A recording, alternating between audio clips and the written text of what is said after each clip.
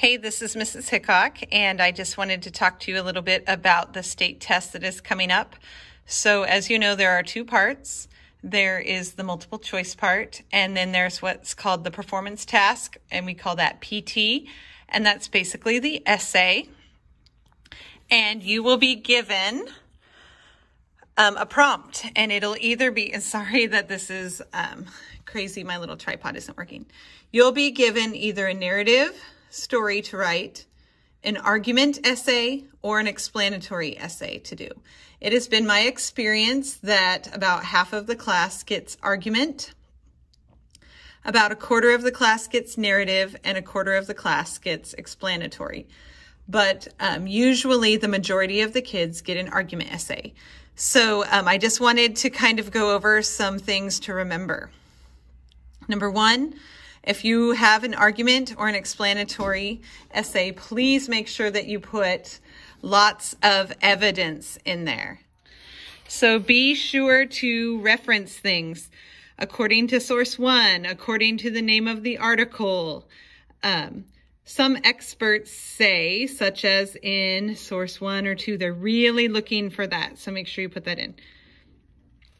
If you are doing a narrative, plan out a beginning, a middle, and end. It'd be wonderful if you could include some dialogue in there.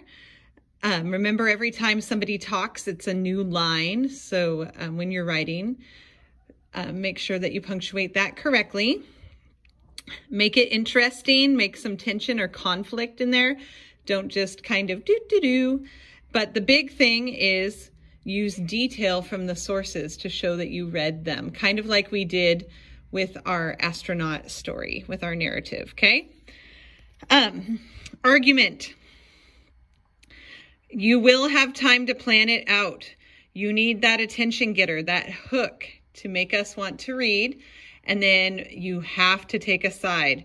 Even if you don't really care in real life if we keep the penny or ditch the penny, you must take a side, okay? And then you have to go into your reasons.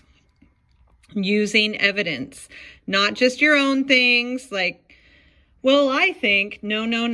Try to not use first person.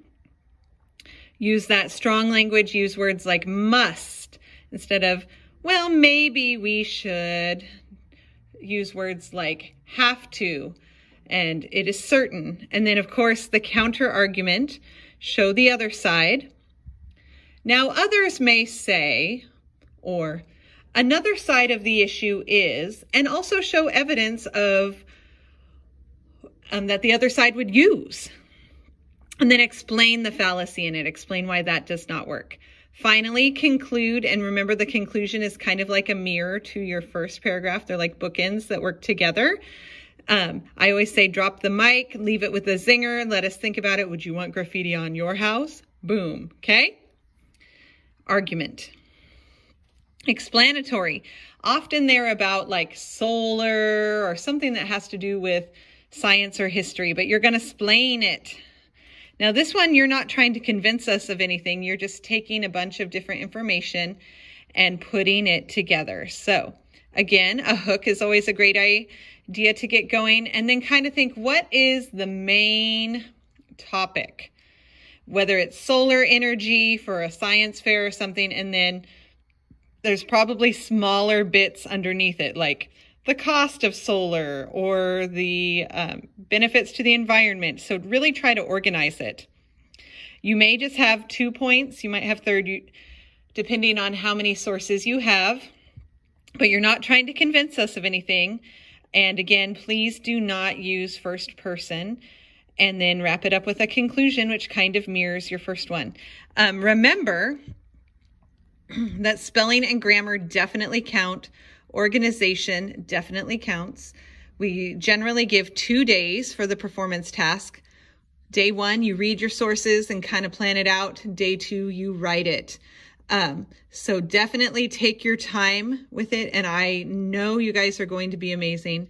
So we got this. A friend of mine brought me some Starbucks. So I'm out.